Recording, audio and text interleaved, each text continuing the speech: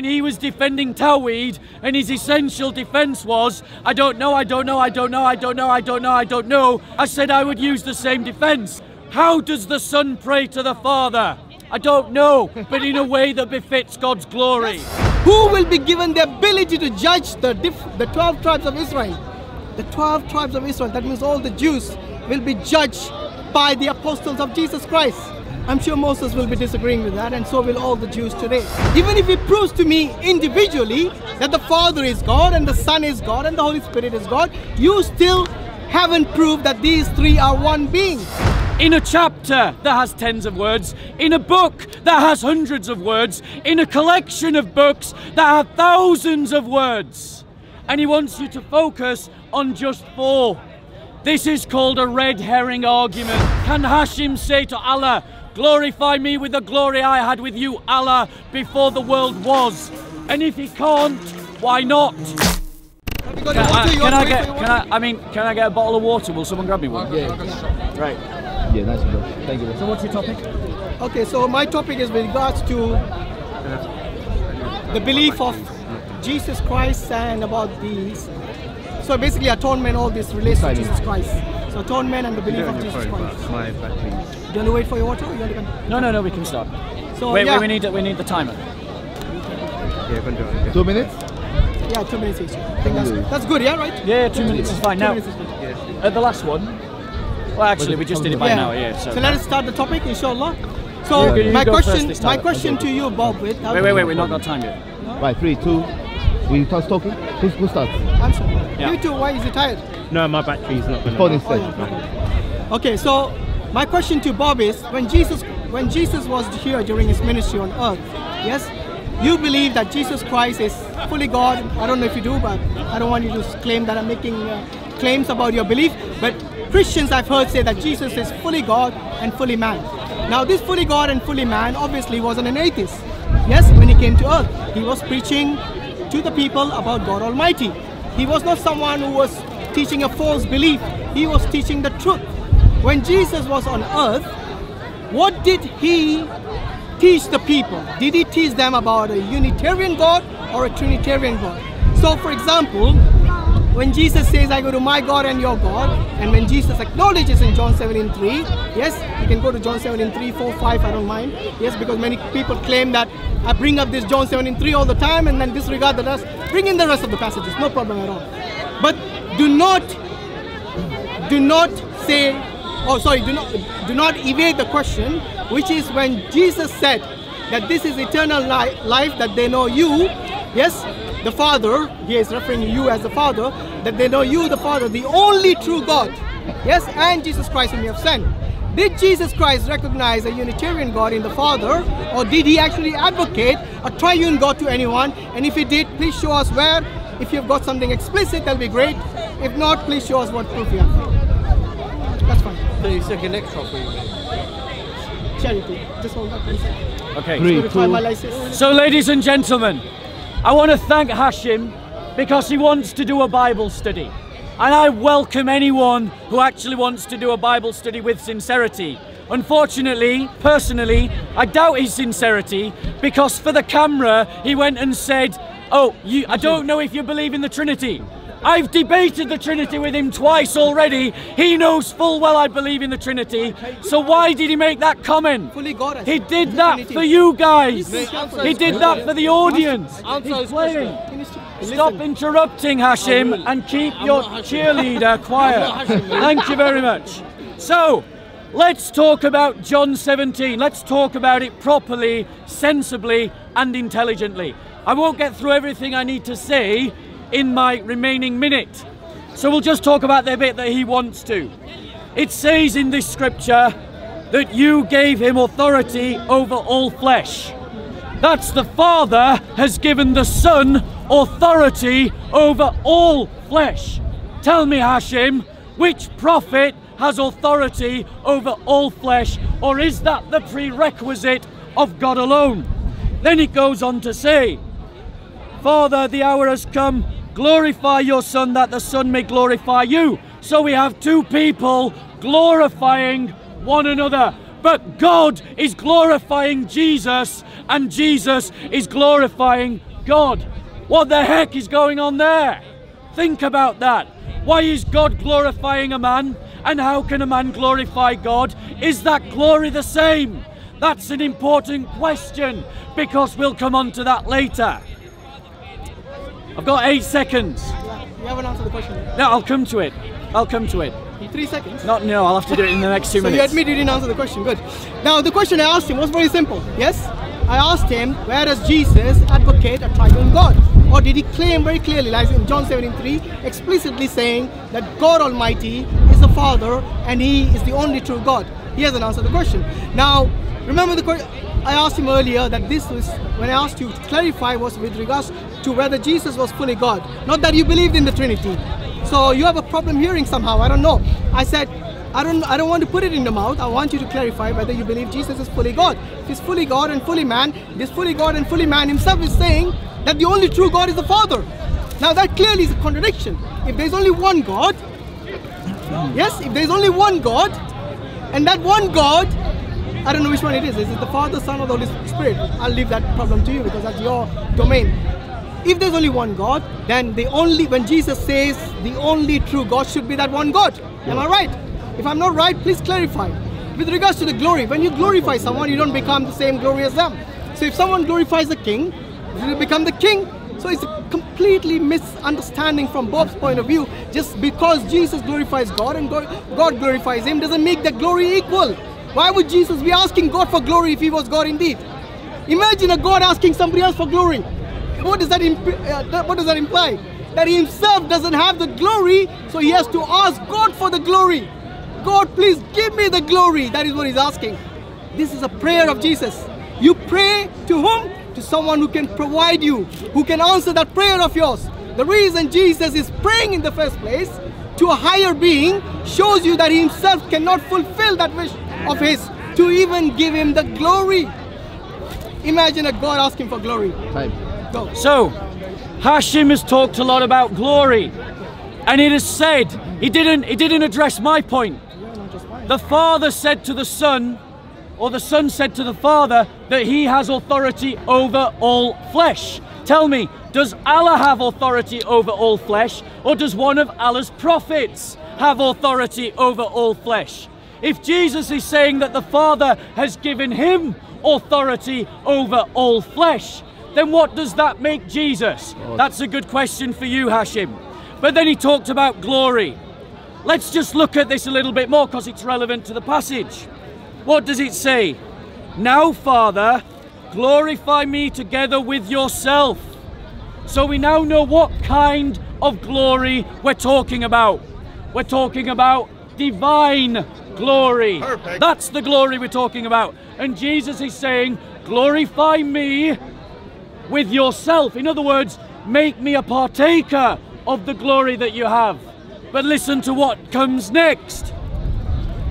Glorify me now, Father, with the glory which I had with you before the world was.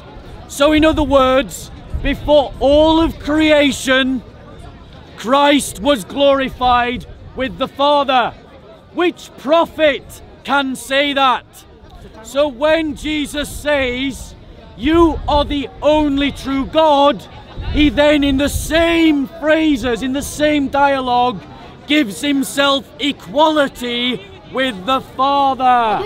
So in answer to your question directly, Jesus is teaching a Trinitarian view of God. And we can go on to the Holy Spirit shortly, because Jesus does talk about the Holy Spirit. Okay, so remember, he made a complaint when I was having the discussion with regards to the Tawheed, even though there wasn't much about Tawheed in that dialogue.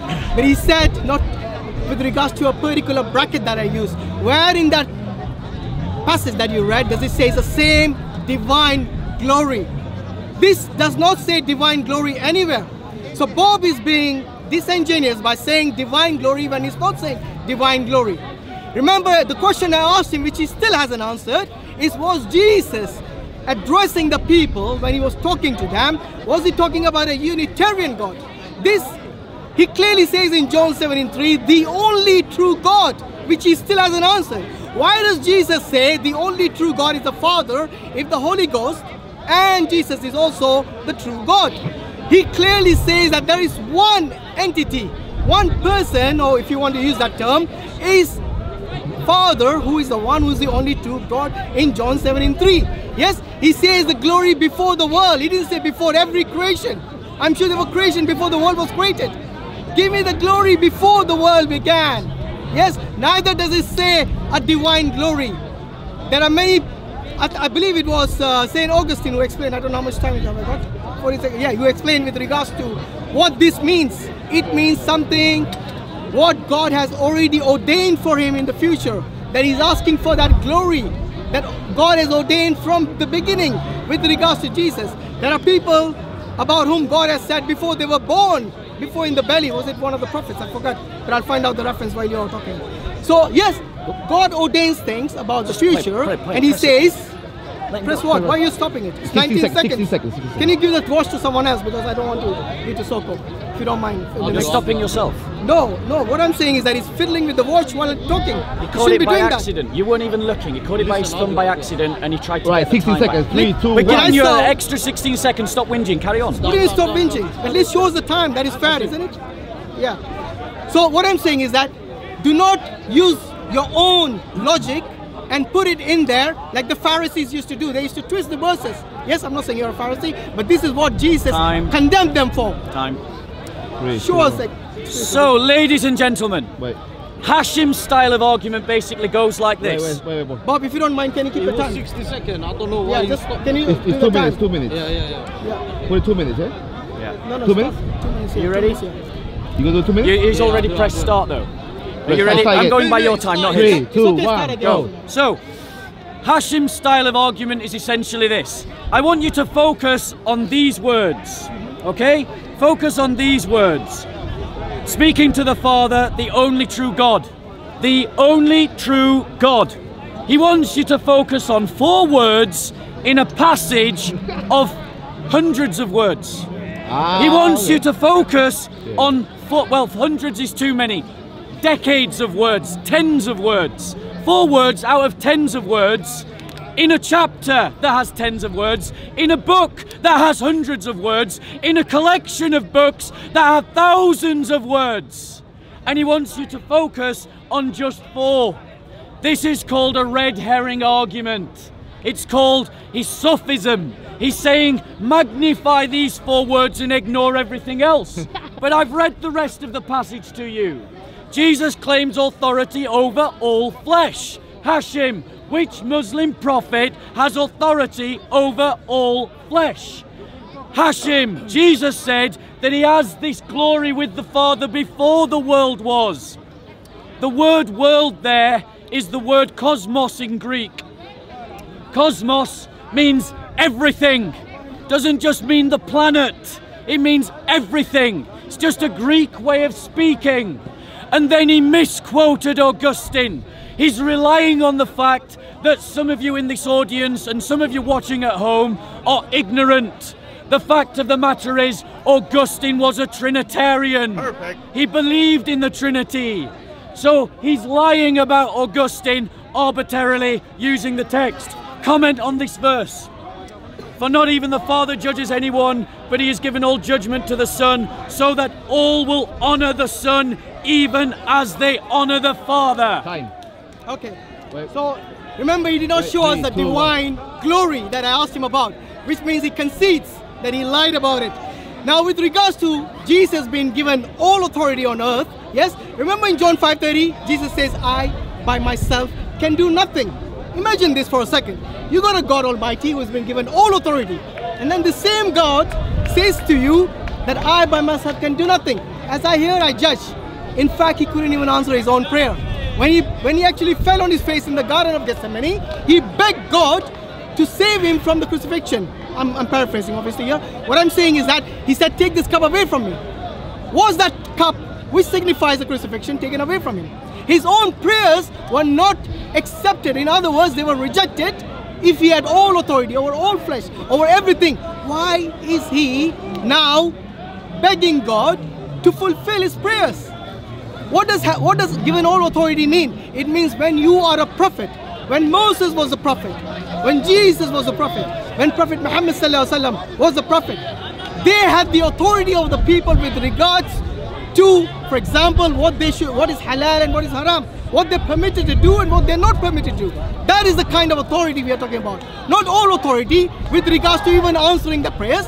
With regards to Jesus himself, when he wanted his prayers to be answered, he had to ask God. He had to fall like any other man and submit to God on his face and ask God to answer his prayers. Where is the answer to my question, Bob? What did Jesus advocate? Show me something explicit where Jesus says, you have to believe in the Father, Son and the Holy Spirit, the triune God. Why did the church take 400 years, including Augustine? Yes, why did it take so long to establish the Trinity in the 4th century doctrine? 5th century, if you want to talk about the dual nature of Jesus. Time. So ladies and gentlemen, he said I have to show him the divine glory. So I just want you to think like intelligent people, because I know you're all a handsome bunch, so I suspect you're also intelligent. That, by the way, is called playing to the gallery, which is something that Hashim does a lot. Listen to these words. For not even the Father judges anyone. Did you hear that? Anyone judges no one. But he has given all judgment to the Son, so that all will honor the Son even as they honor the Father. Now Hashim accepts that the Father is God. So let's stick the word Allah to replace the word Father. For not even Allah judges anyone, but he has given all judgment to the Son, so that all will honor the Son even as they honor Allah. Does that sound like divine glory to you? Because it certainly does to me.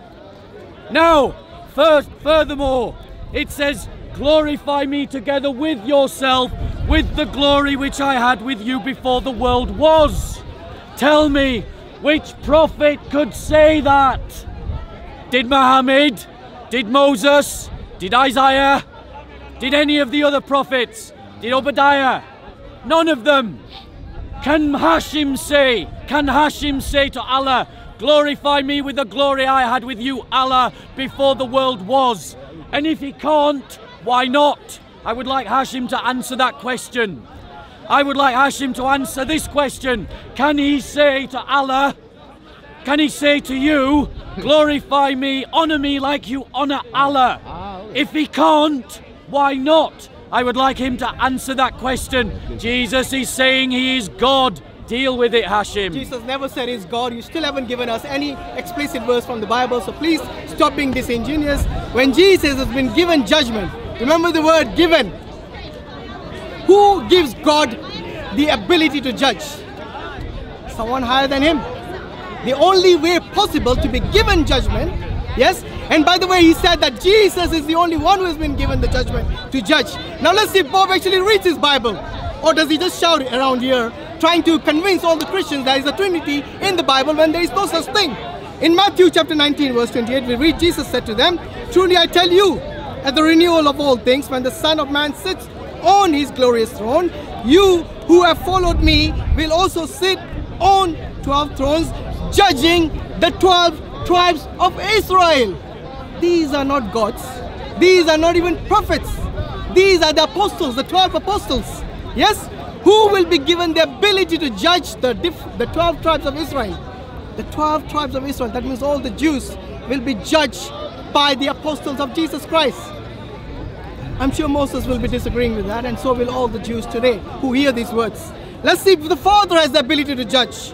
We read in 1 Peter 1:17, since you call on a Father, this is Jesus' words I'm assuming, since you call on a Father who judges each person's works impartially, the Father judges each person's work impartially, live out your time as foreigners here in reverent fear. Fear that you'll be judged by whom? Not Jesus, the Father, according to 1 Peter 1:17. Okay? Now what about the judging of the angels by the believers according to Paul? Do you not know that we will judge angels? 1 Corinthians chapter 6 verse 3. So there you go. The apostles judge. Time. Okay, that's fine. other than the Father. So ladies and gentlemen, Hashim didn't answer my question, but each of you can answer the question for yourselves. Can you say to Allah that glorify me with the glory that I had with you before the world was? No, you can't. And why can't you? Because you're not God. Notice Hashim didn't address that. Perfect. You can't say to Allah, Hashim can't say to everyone, honor me as you honor Allah. Why not? Because he's not God. That's the answer he doesn't want to give. That's the answer he doesn't want to state openly. Because Hashim is a good debater. It's just a shame that he's not a good Bible student. He's a good debater, but he's not a good Bible student. He said to me, show me where Jesus shows the Trinity. We've already seen that Jesus calls the Father God, and we've now seen where Jesus calls himself God. But here's something else that Jesus said. He says, all manner of insult and blasphemies against the Son of Man shall be forgiven. But anyone who blasphemes against the Holy Spirit, that blasphemy shall never be forgiven him. Now let me ask you this question. Can you blaspheme a man? Can you blaspheme a man? And is blaspheming a man worse than blaspheming God? Jesus said that a blasphemy against the Holy Spirit can never be forgiven. He's put the Holy Spirit on the highest pedestal possible, higher than the temple, higher than any of the prophets, even higher than himself. How then can we conclude that Jesus is teaching that the Holy Spirit is also God? Perfect. He asked me to show him, where does Jesus teach the Trinity? Time's up. I have. Right. So once again, Bob hasn't answered any explicit statement. Remember, the Trinity is not three persons or three entities only. It means the three are one being. That is what he has to prove. Even if he proves to me individually that the Father is God and the Son is God and the Holy Spirit is God, you still haven't proved that these three are one being. He has to explain to us why has Jesus acknowledged explicitly in John 17:3 that the only true God, and Bob will not answer this question. Show me anyone other than God the Father in the Bible who has got this title of the only true God. Even Jesus doesn't have this title. The Spirit, the Holy Spirit, or the Holy Ghost as you call him, does not have this title. The only true God is a title which is exclusive to the Father only, because the Father is the one true God who is the one has been spoken in the Old Testament. You don't find in the Old Testament the Trinity. You do not find the Jews worshipping a Holy Spirit or a Son of God whose flesh as God Almighty. Even Jesus Christ himself worshipped only a Unitarian God. The bit that he doesn't want to address, the one true God in John 17:3 is so explicit, and it was so troubling to St. Augustine. If you think I'm misquoting him, go and find out. St. Augustine actually wanted to change the words. Yes, that you, the only true God, and Jesus Christ whom you have sent. Yes, he wanted to change that. He wanted to bring Jesus Christ before the only true God. The Father and the Christ as the only true God. And this is clearly troubling one of their mightiest church fathers, St. Augustine. Why was it troubling? Because it's clear when Jesus said that explicit statement that the only true God is the Father, it's clear. Yes? Now, if you want to dabble into the glory of God, that's up to you, but to answer the question about the Trinity, that's the topic.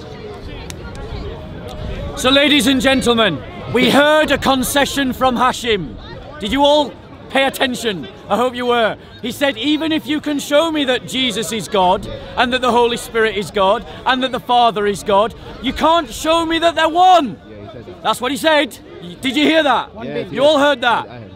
That's what he said. So he's admitting that the Bible does show that the Father is God, and that the Bible does show that the Son is God, and that the Bible does show that the Holy Spirit is God. Thank you, Hashim. This is what happens when you really study the Bible.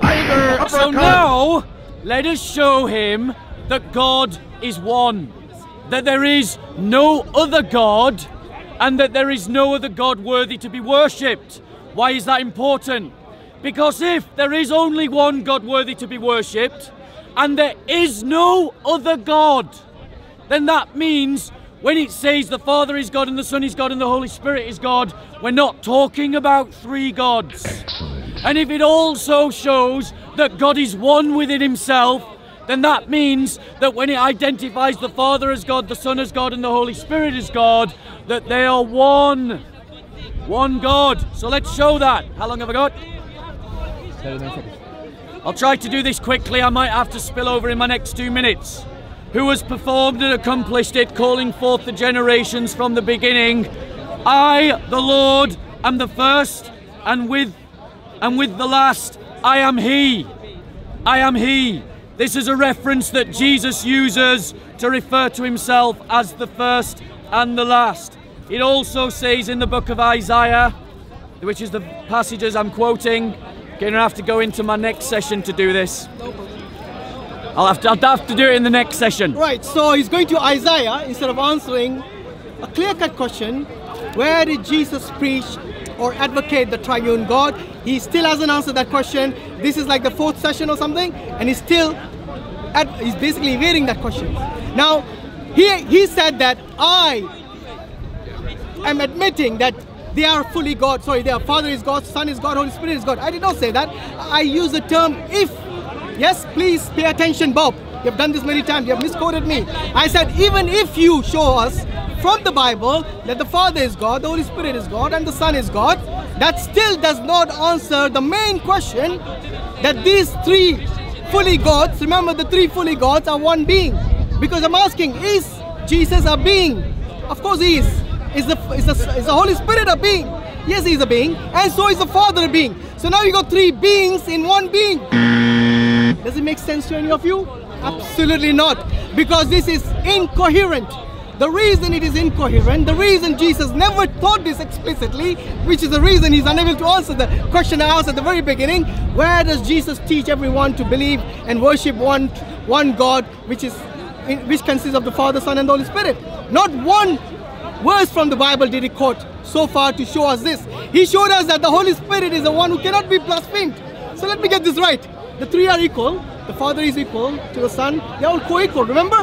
Why is it that one can be blasphemed and you can never be forgiven, even with the blood of Jesus Christ? So even the blood of Jesus Christ cannot redeem you from that blasphemy. But if you blaspheme the Father, yes, if you blaspheme the Holy Spirit, sorry, the Son, then you can be forgiven. You have redemption against that. However, the Holy Spirit is not co-equal. He is much higher authority. Like he said, he's put at the highest pedestal. So they are not co-equal even by your own theology. So, in reply, we're talking about the fact, remember Hashim said, he conceded that the Father is God, the Son is God, and the Holy Spirit is God. If the scriptures teach that, he said, but where does it show that they are one being? Jesus was a Jew, he was speaking to Jews, he was using the Old Testament. What does the Old Testament say? It says things like this: have I not long since announced it to you and declared it? And you are my witnesses. Is there any God besides me? Or is there any other rock? I know of none. So there's no other gods. So if Jesus himself identifies himself as divine, because he has authority over all flesh, he receives divine glory, as we've demonstrated from John, and he says that the Father is the only true God, so he's identifying the Father as God, and he says, not only can you blaspheme the Holy Spirit, but to blaspheme the Holy Spirit is the worst possible transgression, then Jesus has identified Father, Son, and Holy Spirit as God. Perfect. And the context in which he is doing that is a monotheism. The Old Testament states that there are no other gods. It also says this, a verse that Hashim is very fond of, which is, remember, O Israel, the Lord your God, the Lord is one, as in one within himself. And that word one is ekad, which is a composite unity. It's the same one where it says that a man shall leave his house and cleave unto his wife, and the two shall be one flesh, ekad. So, okay, Father, Son, and Holy Spirit are one. Okay. So not only he has misinterpreted the Deuteronomy 6:4, the Shema. Now if you ask any Jewish person who actually proclaims the Shema twice a day, being one of the most holiest of all formulas, doctrines, yes, they will tell you when you use the term Echad along with Yahweh, you will never find anything other than one as a monad, indivisible, unique, one God. The reason Bob here has looked at the term Echad, maybe in a concordance, and he came across this, yes, shows us that the only example he could give is along with another human being. So when two human beings come together, they become one, as in a marriage, for example, yes? He can never show us an example from the Old Testament or the New Testament when the term Echad is used, yes, in conjunction with God Almighty or Yahweh, you will never find Echad mean anything other than one. One means one. So know the difference. When the term Echad is also used in the number 11, do you know that? In the number 11, just like in Arabic, you use Ahad Ashar. The same is also true for Hebrew. So the term 11 also consists of the number 11. Are you going to say 11 gods? No, obviously not. So do not decontextualize the passages, especially things like Deuteronomy 6:4, which Jesus repeated in Mark 12:29 about the Shema when he was asked, most important commandment. He never said the most important commandment is the Father, Son, and the Holy Spirit. He said God is one. Of course, Jesus believed God is one. But who is that one God? The answer of that is in John 17:3, which he doesn't want to acknowledge. Jesus himself said, the only true God. This title is only used for the Father. The reason Bob will never address that is because he knows that he cannot find this title for anyone except the Father. Jesus said, the words I speak not of my own. One second, sisters. One second. So Hashim has used a lot of red herrings. I want to point out what a red herring is. A red herring is when the subject is over here and you make everyone look over there. That's a red herring. And here's how he did it. Here's how he did it. He said, show me where Jesus is given the title, the only true God. That's a red herring. I don't have to show that. All I have to show is that Jesus is actually God and he has the attributes of God. If I can demonstrate that, it doesn't matter if the words the only true God are ever applied to Jesus. If he has the attributes of divinity and is called God and calls himself as God, then he's God. Perfect. That is the evidence. Red herring. Red herring number 2. The Echad, he said, the only places that he can show Echad are in reference to human beings. Red herring. The fact that the Bible does that doesn't mean that it can't also be used in reference to the persons of the Trinity. That is a red herring argument. Hashim is a skilled debater, but he is a poor Bible student. Now, he said, how long have I got? 45 seconds. I want to introduce baptism to you because it's relevant to my next verse I'm quoting. The sacraments are the principal way that Christians have celebrated their faith down through history and worshipped God. The sacraments are the principal way that we have engaged with the divine in our religion from the earliest times to the present. That's what the sacraments are. It says in Scripture, all authority has been given to me in heaven and on earth. What prophet can say that? Go therefore and make disciples of all nations, baptizing them in the name of the Father and the Son and the Holy Spirit. Okay, so is that the Trinity? No. Having three names doesn't mean that they are one. That is the most absurd argument I've heard from Bob, who thinks he's a skilled debater. He's not only a bad debater and a bad Bible reader, but he doesn't even understand. You see how he actually dodged the one about Echad? Remember I said the only way you can use Echad with God Almighty shows a monad. He couldn't counter that argument. So he uses some sort of sophistry to basically do away with it. He still has not answered the question which I asked at the very beginning. Where does Jesus teach anyone to believe in a triune God? Yes, he said when he was asked how do we pray, he says the only one that you have to pray to, or the only one that he actually said to pray to, is the Father. Yes, the Lord's Prayer, our Father in heaven. Yes, hallowed be thy name. He didn't say our Father, Son and Holy Spirit in heaven and hallowed be thy name. He said one. Why did he say to address your prayer to only one from the Trinity? It's obvious, isn't it? Because even Jesus, when he wanted his prayers to be heard, he prays only to the Father. Yes, we know God is one, but what you have done is you have made a leap of faith from you believing that Jesus is God, the Father is God, the Holy Spirit is God, to then believing automatically that these three are one being. No, they are not. Jesus is not the Father according to the creed. The Father is not the Son, and the Son is not the Holy Spirit. Each are distinct from one another. One can be blasphemed, the other cannot be blasphemed. Yes, one knows the hour. The Father knows the hour, the other two don't know the hour. What does it tell us? That they are not even co-equal in their knowledge. The most important thing is that the Father does not die on the cross, but Jesus did die on the cross. If you think they all are one, then all three, did they die? Answer. Okay, don't start my time yet. How long have we been going? 49 minutes. 49 minutes. Ladies and gentlemen, right, are we ready? Are you ready? Go. Ladies and gentlemen, I want you to remember something. The principal way that Christians worship their God is through sacraments. That is an indisputable fact. Christians use sacraments as an essential part of worship. And two sacraments are principal amongst them. The sacrament of Eucharist. And the second is the sacrament of baptism. It is through these sacraments that we Christians engage in worship of God. That's what we do. That's just like Muslims going to mosque and bowing towards Mecca.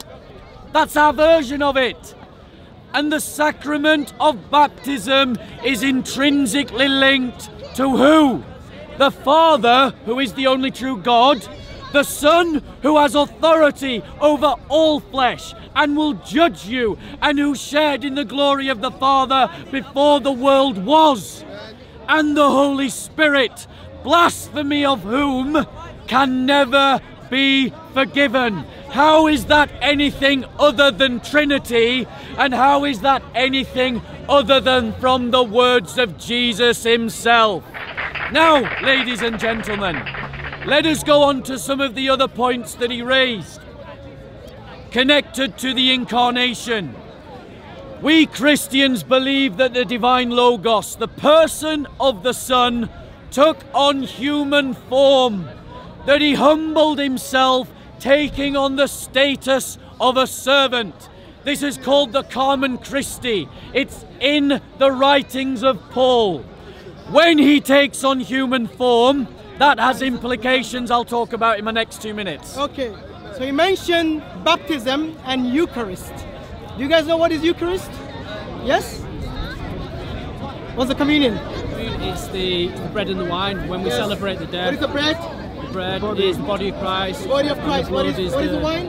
The wine represents the blood of Christ. The blood of Christ. So your most important sacrament is eating the flesh of Jesus and drinking the wine, the blood of Jesus. Does it ring a bell with cannibalism? Yes, it doesn't? Well, maybe you should find out if God actually has blood and flesh.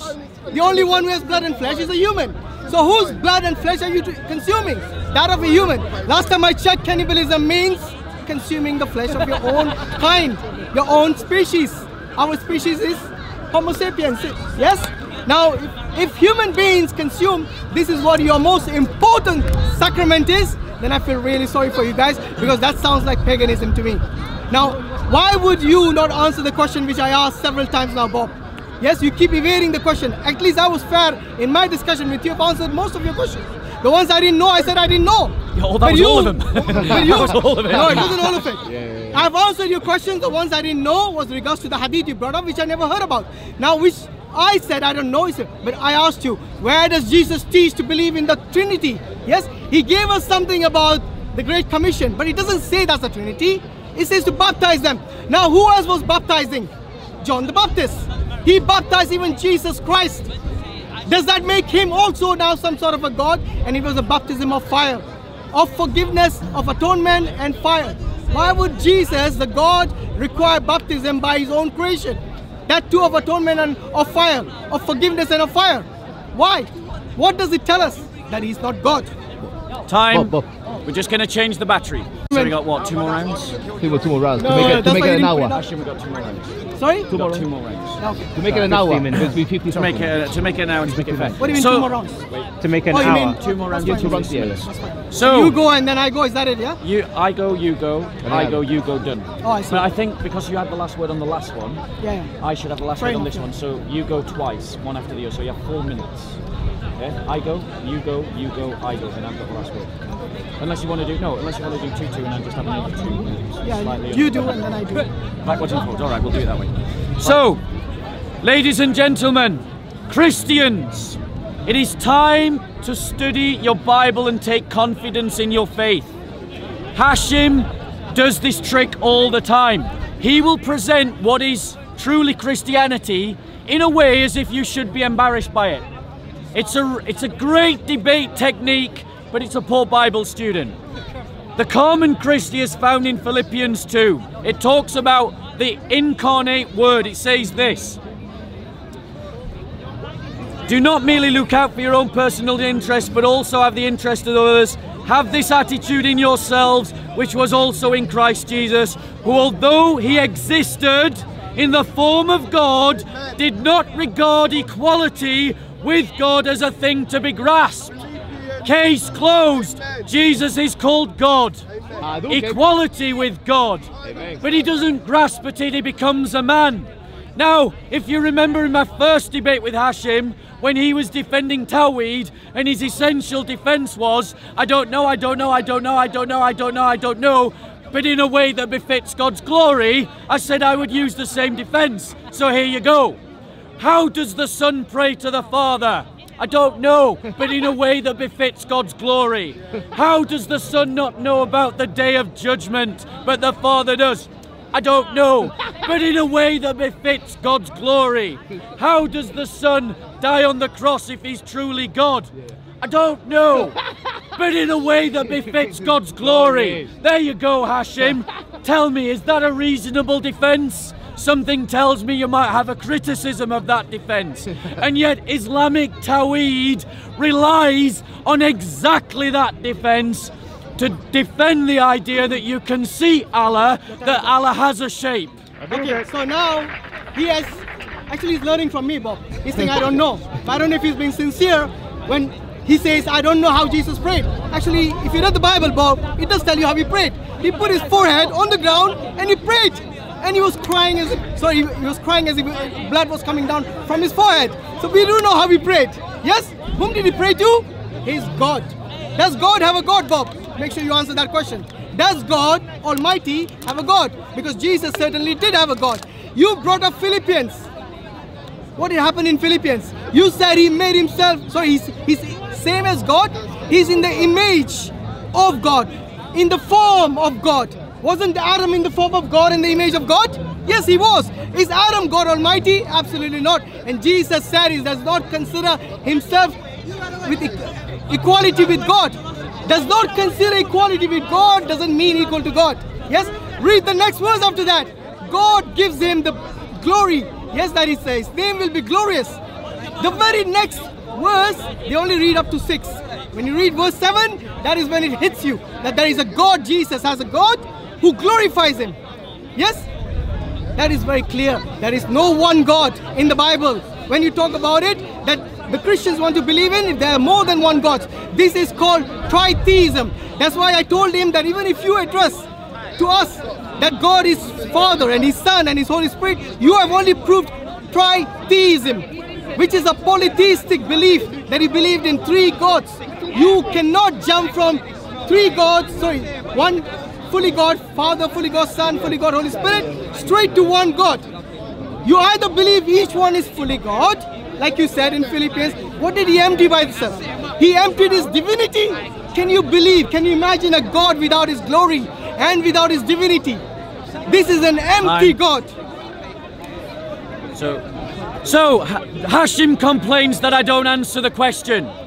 Notice that Hashim did not answer my question, so I'll ask him again, and in his last 2 minutes, maybe he will bother to do so. Hashim, Jesus said, honor me as you honor the Father. You all recognize the Father as God, so let's say that in Islamic terms. Jesus said, honor me as you honor Allah. Can you say that, Hashim? If the answer is no, why can you not say to everyone here, honor me as you honor Allah? Why? Because the way that you honor Allah is with divine glory, and it is polytheism to give divine glory to anyone who is not God. And Jesus said, glorify me now, Father, with the glory that I had with you before the world was. Can you say that, Hashim? If not, why not? 2 questions for you right there. When Jesus takes on a human nature, all of the things that Hashim would appeal to, about him praying, about him crying, about him dying, all of these verses are by virtue of the human nature. It isn't that the divine nature has changed, it is that the human nature has been taken on by the divine, and by virtue of the human nature, the Son prays to the Father. By virtue of the human nature, the Son goes to the cross. By virtue of the human nature, knowledge is not within his grasp. That is Christian theology. He's never dealt with it. Right, I've dealt with the Christian theology, you know that well, Bob. You wouldn't have debated with me otherwise. So, the reason he kept saying the human nature. Remember, the human nature, that's why he didn't know the hour. The human nature, that's why he worships God. The human nature, that's the reason he died on the cross. Who died for you? The human nature. Did God die for you? No, he did not die for you. From the 3, who died for you? None of them. The human nature, this is the question Bob will not answer. Is the human nature part of the Godhead? If it is, then your Godhead consists of human nature, a non-divine entity, which means your God is now not pure divine. It has the element of humanity, the element of weakness, the element of something non-God, unlike God. This is the problem you'll be facing, is a catch-22. Either you admit and submit based on the Chalcedonian Creed that the 2 natures are always there with Jesus Christ for eternity. That means from the day he incarnated until eternity, he will always have the human nature with him. Is that human nature all the time within your Godhead? If it is not, then admit and concede the fact that whatever human nature died for you is not part of the Trinity. So from the 3, nobody died for you. You either have that situation or you keep believing human nature. When we say a person dies, we do not say his good nature died or his bad nature died or his kind nature died. We say the person died. The question is, which person of the Trinity died for you? The second person according to them. If it is not the case, then admit that no one from the 3 died for you. That is the dilemma. With regards to the glory, yes, with regards to submission in the Bible, it says that the wife has to submit to the husband as one submits to God. So it's not only glory is compared, but even the submission in the Bible is not about the Tawheed. Okay, ladies and gentlemen, this is the final 2 minutes of this debate. The fact of the matter is, he keeps confusing the persons and the divinity. Christians do not confuse the Father, Son and Holy Spirit. So when he says God is praying to God, he's confusing himself. The Son is praying to the Father. That is Christian belief. At no time does Hashim actually engage with what Christians really believe. He has a series of strawman arguments, red herrings and sophism to try and manipulate Christians who don't know their belief. Perfect. Now, ladies and gentlemen, I want to deal with the other things that he talked about. The idea that the apostles will sit in judgment over Israel. The fact that we will also share in the glory that the Father and the Son has. In 2 Peter chapter 1 verse 4, it states this: for by these he has granted to us his precious and magnificent promises, so that by them you may become partakers of the divine nature. We Christians believe that the process of salvation is what we call theosis. It is the changing of being that is infused with the divine nature so that it is filled with the energy of the divine. He will have a problem with that. However, how else does he explain his hope that he will be eternal? Eternality is an attribute of Allah. Not dying is an attribute of Allah. Continued existence is an attribute of Allah. He hopes that he will live in paradise forever. He will be sharing in a divine attribute. He will be sharing in a divine energy. In the same way that a sheet of iron placed into fire takes on the properties of the fire without being fire itself. It glows, it gives off heat, it looks red. It has all the properties of fire, but it is not fire. Perfect. Okay. Is that done? That's it. Done. That's it. All right, Bob. Thanks a lot. Appreciate that. Yeah. I think we should discuss. I didn't discuss the main thing I wanted to talk about. Yeah, maybe some other time. Halfway. No, I did have discuss a few glimpses. But anyway. Well, it was good debating with you. Yeah. It's done now, bro. So shall we do a wrap up? Go, let's go. Ladies and gentlemen, I'm going to do a wrap up of the debate over here. Hey boy. Alright Bob, what happened there? So we've had two debates with Hashim. Yeah. One was about Islamic Tawhid, and I want to compliment Hashim because he seems to be braver than Ali Dawah for sure.